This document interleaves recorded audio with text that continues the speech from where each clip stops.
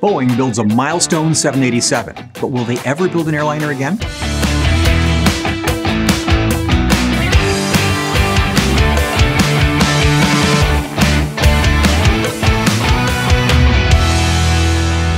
We're looking at a picture of a Boeing 787 Dreamliner. Why is this significant? Well, it's the 787th Dreamliner, and it will be in service with China Southern Airlines, the first Chinese airline to operate Boeing's latest jet. But this isn't about the 787 cracking the Chinese market, or about how the 787 is changing many airlines' route structures with very long, low-cost, non-stop flights.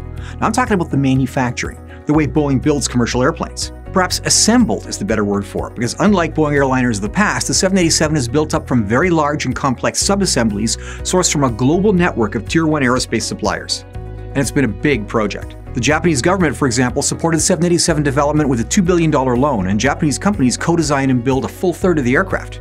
Now we're not talking about avionics, internal systems, or software alone. Outside suppliers built entire fuselage sections and wings. Now to haul these large parts, Boeing modified 4 old 747s into what they call Dreamlifters, allowing Boeing to essentially fit airplanes inside airplanes like Russian dolls. Now traditionally, Boeing built airplanes the same way they had since the 1940s. Lots of aluminum sheet, forging, stampings, and castings held together with about 50,000 or so fasteners.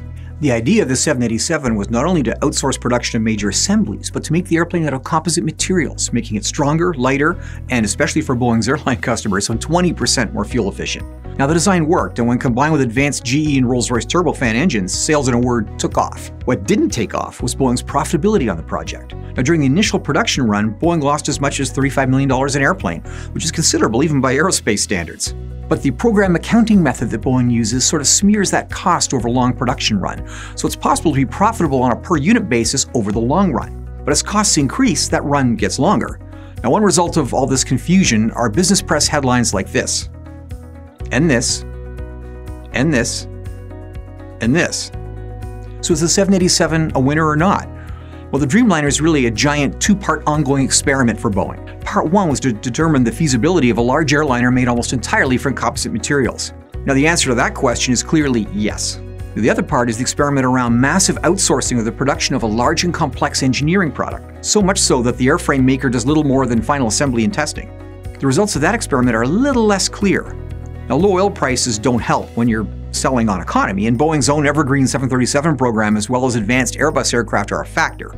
Now in the end, I have no doubt the program will be very profitable well before the end of the production run of the Dash 8 and Dash 9 models, especially as the hot-selling Dash 10 variant ramps up. But was it all worth it?